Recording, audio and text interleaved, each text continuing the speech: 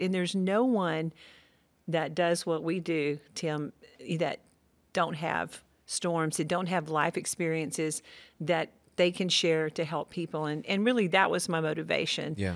And so I did it, and it was just amazing how many it resonated with so many people. All right, so you already gave me way too much right there. Here we go. So first of all, I'm resonating. I love the word graduation for Yeah. Marcus. Yeah. We just celebrated my dad's life. Right. And I had all these words, but graduation wasn't one of them. And so I'm grateful for his graduation. Yeah. And He graduated. He did graduate. He finished. He finished. And he did finish. He left us with nothing left to do. Like, that was actually the eulogy for him that day was there was nothing left to do. Yeah. And with that graduation came more responsibility for you, though. Mm-hmm. And you just talked about it. I see everything in pictures, Joni. So when you said, I wanted to set the record straight on this, and then God started showing me, we'll talk about this storm as well. Mm-hmm. What I saw in my mind's eye was you pulling on a thread of a sweater. And just thinking that was going to come off, and it just kept going around. Yeah. And so as you started doing this, were you surprised at what you recollected? Because when you 40 years of ministry, sometimes it can, for some people, it can feel like one big storm, right? They can't remember any good days or whatever. Yeah, I was 5 years old when I started. Not really. You are a child prodigy. They went to kindergarten. I started ministry. Yeah. What were you surprised at the storms that you started to recall, and were you surprised at what you put on paper? You know, as I began to recount some of the early storms, like building the first Christian television station in the history of the state of Alabama, in Montgomery, Alabama. Wow. You think about where our nation was divided, and it was really hard because it's a small TV market. Yep.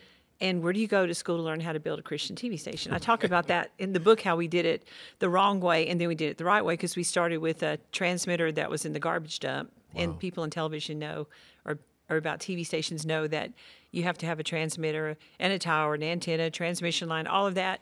And but we were there for 7 years, and just writing about that again, and just remembering those very small beginnings and how important that was. And because a lot of people see us now, they see the Daystar Television Network goes around the world. They're like, I want to do what you do.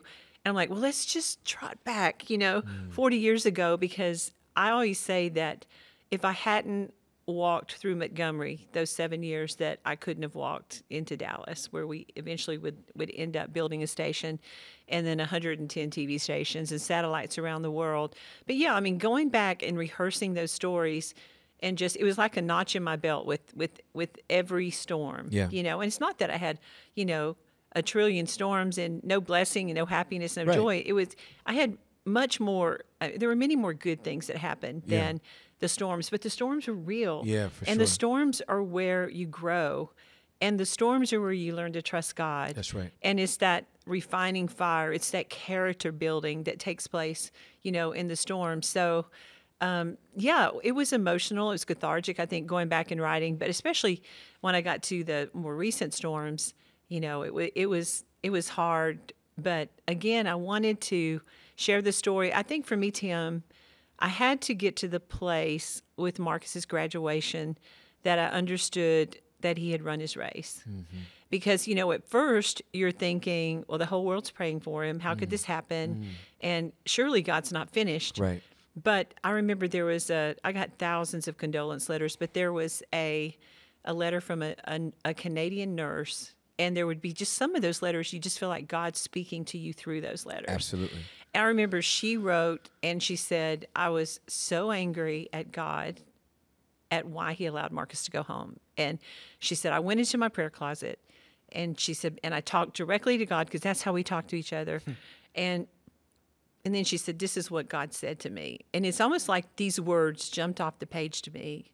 And she said this, she said, God said, if I am, then you have to know he is here rejoicing with me. and nothing nor anyone could have plucked him out of my hand, and I have not left Daystar without a leader. And so it was almost like the voice of God speaking to me. There were other people that shared things, and my secretary would say, you got to read this, or you got to read this one. And it's like none of these people knew each other, and so many of them were speaking the same encouraging word to me. Yeah. And I knew it was God saying, okay, you got this, you can do this. So I had to deal with the fact that Marcus finished his race. Yeah. Because God's timing may not be our timing. Absolutely. And so to just be like, okay, he was about to celebrate 50 years of ministry. Yeah. And we were about to celebrate 40 years of marriage. And although I thought we had another 25 years, God said, this is his well done. Yeah. And he had done an incredible work. He had started preaching when he was 15 years old. Yeah. And God had used him greatly. So I think that was the important thing for me is to be at peace about that. Because there are people that are listening that, you've lost a loved one, you've lost a spouse, you've lost a son or daughter, and you have to understand that we don't always understand. And it's okay to ask God questions. That's right. But I don't think it's okay to question God. Like one has this posture and one has this posture. So I came to God many times with this posture. I remember laying on the driveway. This is a good picture for you. Marcus and I would lay on the front driveway because the sun sets in the front yard. And we'd go out on the driveway and lay and sometimes watch the sunset. He had been gone about 4 or 5 months. And I was laying there and I was just like, God, like, I'm not questioning you, but I do have a couple questions. And I said, did you think about this? Right. And did you think about that? Right. He's like, you're questioning the creator of the universe, right? And I remember the only thing he said to me, and he has consistently said this to me in my life, is trust me.